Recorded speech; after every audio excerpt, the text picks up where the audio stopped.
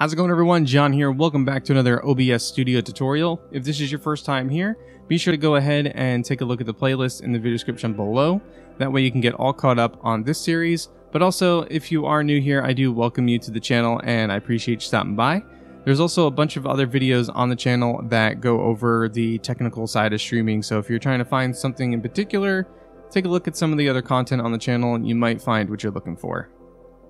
Now in this video, I'm going to be going over the settings of the OBS Studio, which is going to be found over here on the right hand side. When you click on settings, it will bring you to this screen here. Now I'm going to try to go through this as quickly as I can, just to give you guys the rundown on some things. Now I've already kind of gone over this with Streamlabs OBS, and there's also a lot of other YouTubers that go into this in a lot more depth. So if you're looking for like deep dive on the advanced settings, it's probably not going to be the video for you. This is just a quick overview. So with that out and said, let's go ahead and jump in here. So the generals tab is going to be just very basic stuff. I mean, you can just kind of go through this yourself and really just kind of see if it's anything you need to add, like being able to, change themes. You can do that. Your output stuff, if you really want to have any type of like confirmation dialogue being shown up, like when you start and stop your stream, or when you stop a recording, like if you want that stuff there, you can add that in there. Snapping items on the canvas and stuff like that, that's self-explanatory as well. You can adjust the snap sensitivity, if you want to make it less sensitive and stuff like that. But I mean, everything else is pretty self-explanatory for this. Now moving over to the stream, this is where things get a little bit more into what you guys are probably looking for. So this is going to be where you're going to enter in the information for the service that you're going to stream on. So if you are streaming on one of these that are already listed, you can go ahead and select them and then fill in the information. Now if you're streaming on a site that's not on here, like say Trovo, then you can click on custom, you can put in the server name and then the stream key for your profile over on whatever platform you're trying to stream on. Now for the outputs, there's the advanced and there's also simple. So I'm going to try to break this down as quickly as I can. So with simple, you have your video bitrate, your encoder, and your audio bitrate. Video bitrate is going to be the internet speed that you have. So if your internet speed is say 5 upload and you're trying to stream, the best thing I can suggest is to have a wired connection. Because if you're using Wi-Fi, it's going to be inconsistent. You're going to have drop frames. It's going to look really muddy. It's going to lag. It's just going to be a hot mess. So don't stream on Wi-Fi. Please don't do that. So let's say you are using a wired connection. Your upload speed is 5. And you're trying to do like 60 frames per second and so on and so forth for like 720p. Let's just say that. You're probably going to want to have your stuff set to like 3500. So that's still not bad. It gives you a little bit of wiggle room, and that's good. So you want to make sure you're not using the full upload speed, because you need to be able to have enough for your online stuff that you're doing and a little bit of buffering room. That way you don't run into any type of like drop frames or stutters or crashes or anything like that. So do keep that in mind. Also, you want to look online too to find out what the specs are recommended for wherever you're streaming. I know Twitch and YouTube have a kind of like a breakdown of their bitrate settings for whatever people are trying to achieve in terms of like resolution and FPS. So be sure to go ahead and take a look for that information. Now down here for recording, you can set the path for it. You can adjust the recording qualities and stuff like that. I have mine set for MKV because I use Remux. If you use MP4 and for some reason your OBS crashes, you lost all that recording. So MKV allows you to still have that file, and then you just have to go over to File, Remux Recording, find the file, and then you can go ahead and remux it. It will then allow you to bring it into like Premiere, DaVinci Resolve, wherever it is that you guys do your video editing. So back into the settings, we go into output. I think actually we're on advanced right now. Okay, so yeah, let's go back to advanced. So in advanced, this is again going to be really quick. So for the encoder, you can choose if you want to do software or hardware. You can do the same thing for simple software or hardware. If you're a single PC, you're going to want to use hardware if you have a dedicated graphics card. If you don't have a dedicated graphics card, like me, I have a 1070 graphics card for my streaming rig, then you're going to want to try to use your software if you have a good enough computer.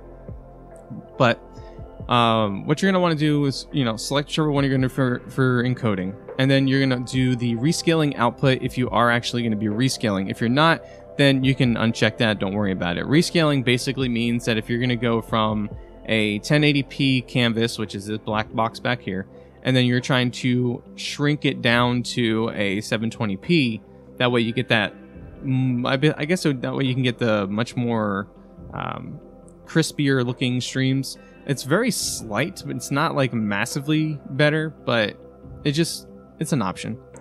And then you have your rate control. So there's different ones here. So you have your CBR, which is constant bit rate. I don't know what the CQP is. VBR is variable bit rate, and lossless, I don't know what that one does. Now for bit rate, again, we've gone over that. Keyframe intervals, I set it to 2 because that is what is recommended for where I stream at. Now, if you don't know what that information is for you, you can either try 0 for auto, or you can try 2 and see if there's any type of improvement. So for me, I have it set for the NVIDIA graphics card that I'm using, so I have these different options here. Now, for those of you guys that might be using a graphics card for it, let's go through the settings for that real fast. So max quality is probably going to be the best one to choose. I've found that one to be my personal favorite.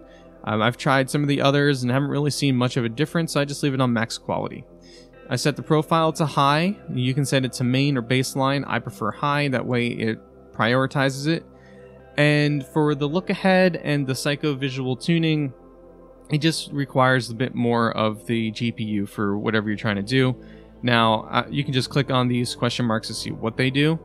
I don't do anything with the GPU number there. Probably should, but I just don't. And then you have your max B frames. So the max B frames is going to be set to 2, or whatever the website tells you that it should be. Remember how I was telling you that you want to find out the information about the bit rates and everything? It still applies here too. So if you're using software, now it changed. So now you have other options here. So you have, for your presets, you have it going all the way from ultra fast down to placebo. Now, keep in mind that if you have a really mediocre computer, you don't have like an i5 or a Ryzen 5 or an i7, i9, or Ryzen 7, Ryzen 9 processors, then you're probably going to want to either stay on very fast, or you're going to want to go up to super fast or ultra fast. The reason for that is because these two will use less CPU, but it adds like a grainy type of filter effect that you can't get rid of.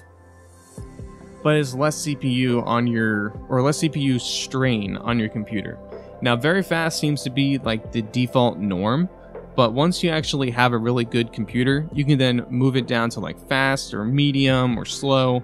And what this does is it adds more processing heavy usage on your CPU. So if you don't have a really good like cooling system in your machine, or you don't have a really good processor, I would not advise going past very fast. You don't want to blow your motherboard or anything in your computer, so just keep it on very fast if you don't have a very good computer, or you can move it up to these other two. For profiling, again, you can set it up to how I was explaining: baseline, main, high. I usually leave it on high. Tune, you don't have to mess with, and you don't have to worry about this area either. So let's go ahead and bring my settings back, and we're going to go to audio. So audio, you can leave your sample rate at 44.1, or you can change it to 48, whichever way you want to.